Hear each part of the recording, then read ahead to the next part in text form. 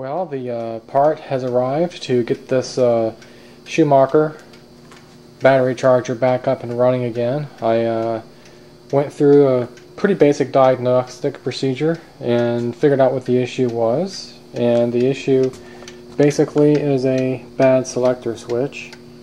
The ticking you hear is the timer that's turned on, because these two switches are basically wired in series, so this has to be on before this can be turned on. The new part is right here. I sourced this from Century Tool, and there's the part number. And there's what the back of it looks like. And basically, what I ended up doing is just studying everything in here and figuring out that what this mode selector does is basically selects different taps on the primary of this large power transformer. It's kind of a weird setup that it has. It acts like it has two secondaries in series with each other and then a single primary with multiple taps. And it looks like it's very well designed. They have what probably is going to be a thermistor down inside of here, making contact with the primary winding or maybe the core, not sure which. A thermistor is basically a device with a negative temperature coefficient, so as the transformer heats up, or it might be a positive temperature coefficient, I can't really remember, but as the transformer heats up, this will actually open up and break the circuit. It might not really be a thermistor, it might be a thermal fuse, if nothing else. It's probably what it is actually a fuse.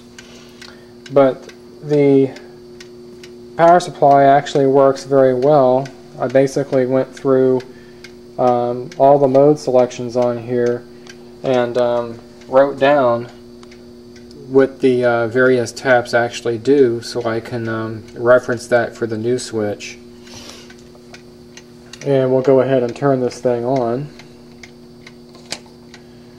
I don't have the fan hooked up just to make the video quality a little bit better, because that fan is kind of loud, but it does work.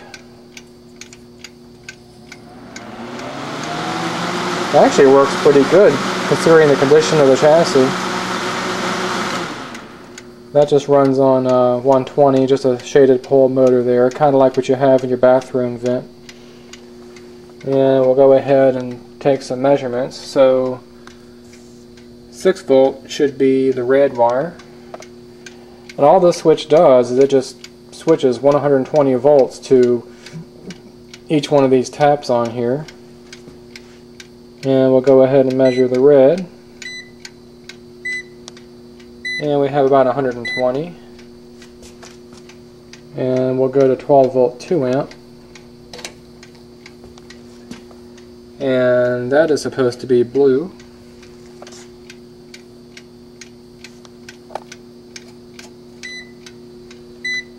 And sure enough it is.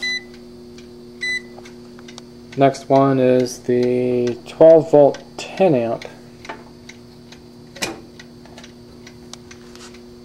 And that we can see is supposed to be the white.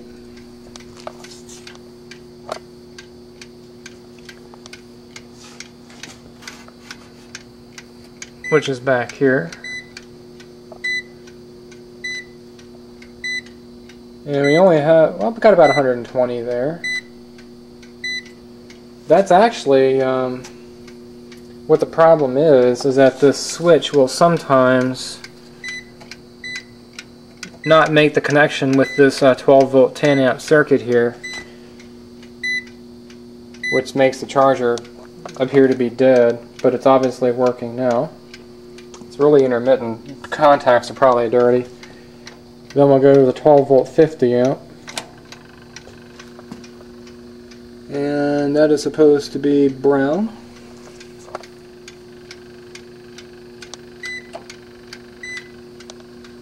Sure enough. And 12 volt 225 amp.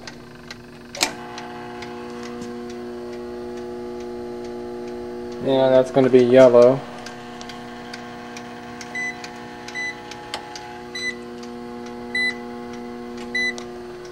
So as of now,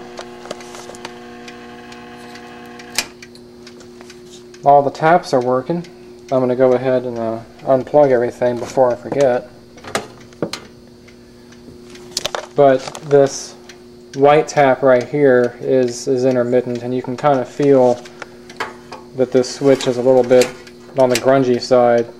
The 12 volt 10 amp is probably what was used the most. So we'll go ahead and, I can't pull it off with one hand, but we'll go ahead and take the switch out of here and see if we can get this thing fixed.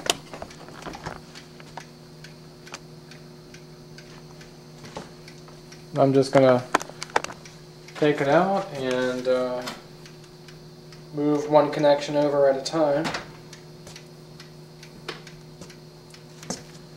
And I forgot to show you guys how this thing is mounted, because you're not going to be able to see that. It's pretty easy. There's actually a spring-loaded lock on here, like a twist lock. This part here is under some tension, and basically when these two tangs right here hold it in the chassis, you can see better right here.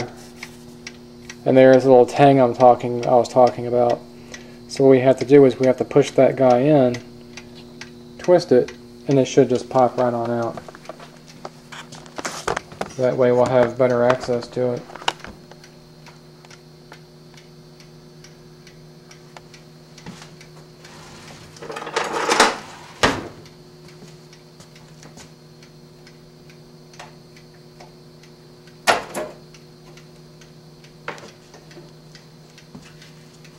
Alright, now that we have the switch free, I have everything written down, but I'm going to go ahead and just change everything over one by one, just to kind of error-proof the process a little bit.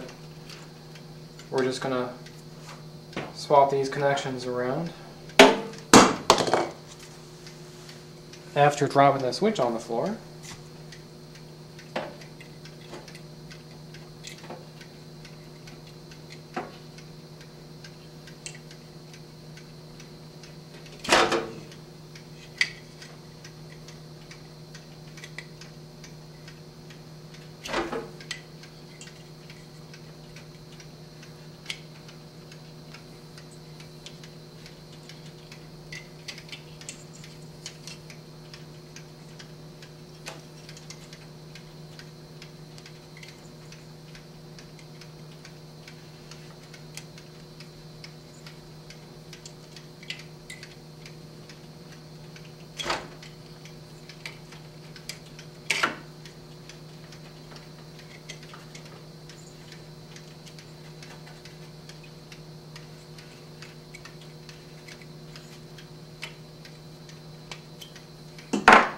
Okay, the old switch is free.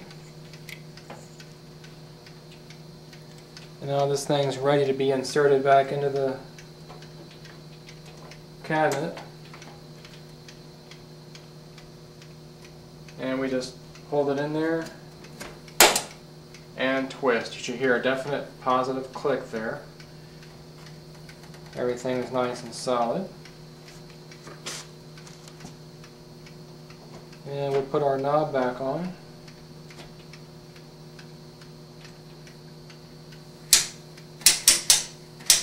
Sounds better.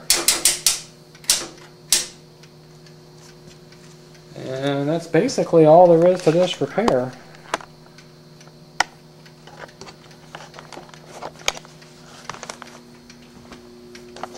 And that's what it looks like. Pretty straightforward and easy. I'll go ahead and energize it.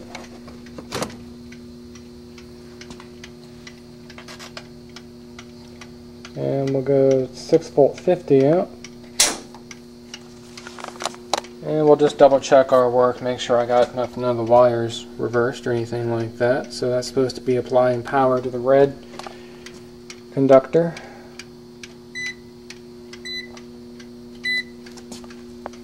And we'll go 12 volt 2 amp. blue.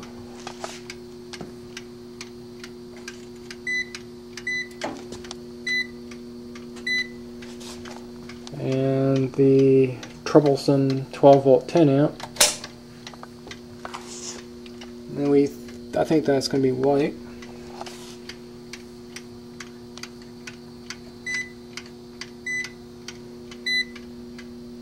Yep. 12 volt 50 amp. Red.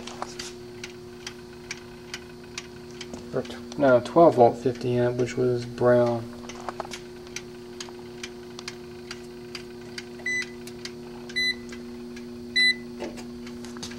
And the last setting, 225 amp. Yellow.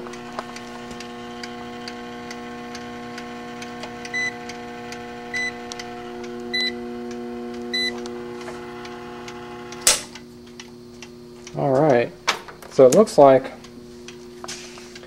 I'm applying voltage to all the proper taps. Everything is hooked up correctly and none of the connections reversed.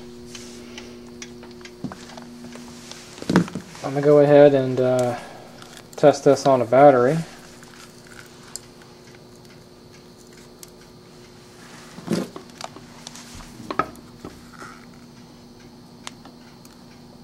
An actual car battery that is capable of taking some current versus just a small battery like that or anything.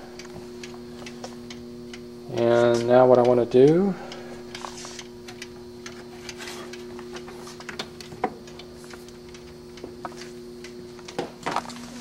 I'm kind of curious as to what the voltages are going to be with this thing going across the battery like that.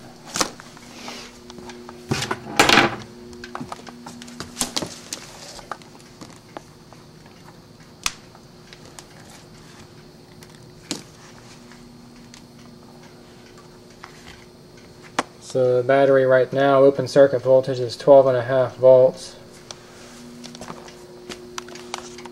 I don't want to go over the 6 volt 50 amp section with the battery connected, so I'll start out at the 12 volt 2 amp and then we'll go back in.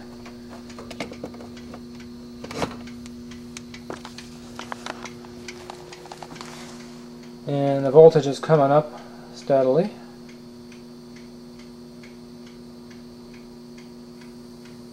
The bad thing about this charger is it's all a manual charger, so you can really overcharge a battery very easily. There's no voltage regulator in here at all.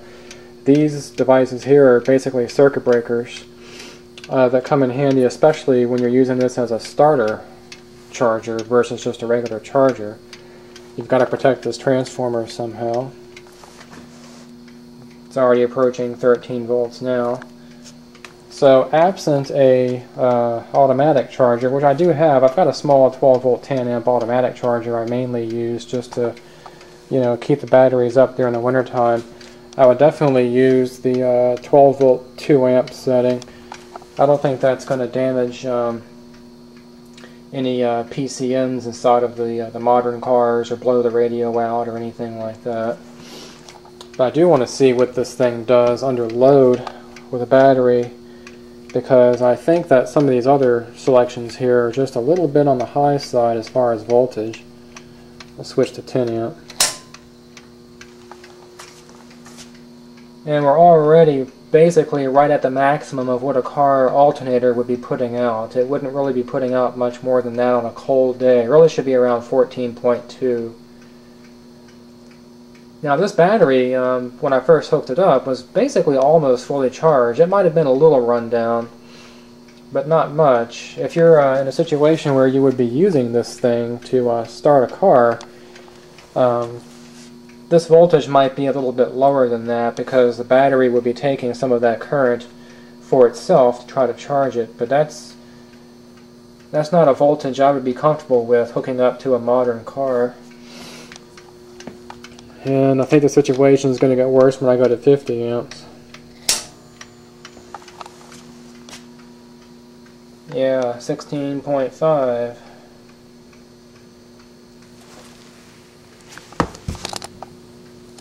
You hear that? That's the electrolyte boiling. I can't leave this on too much longer. Now we've got a 225 amps. And we got to 18 volts. And I shut it off just now. I hope you can hear that.